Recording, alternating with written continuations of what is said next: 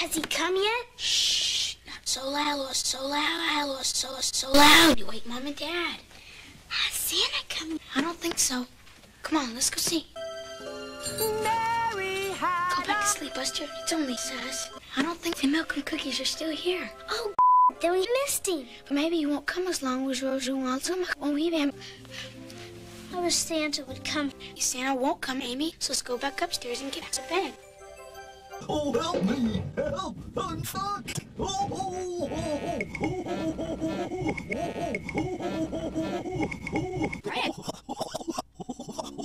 Fuck you!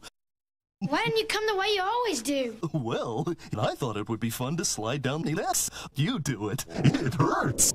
You know, I just heard from Sass a little while ago, and he wants us to help him get a job. Whoa, what? Yes? No. Yes? No. Let me get the rest of the gang here before I explain. I'll bring them all over.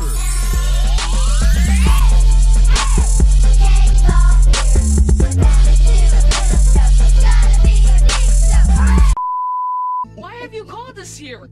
And on Christmas Eve? I was sent here tonight by me.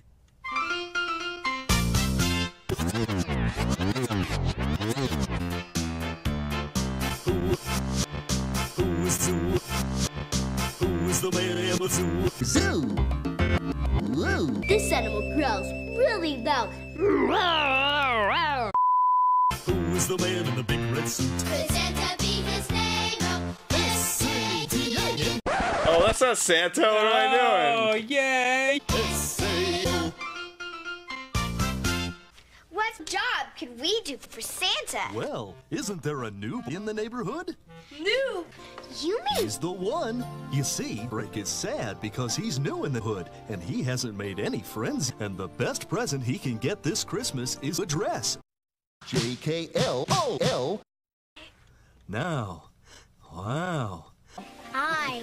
Hi. And these are my friends, Michael, Amy, Adam, and Eve. And this is Barney. He's a dinosaur. Hi, Dick. I'm glad to meet you. My name's not...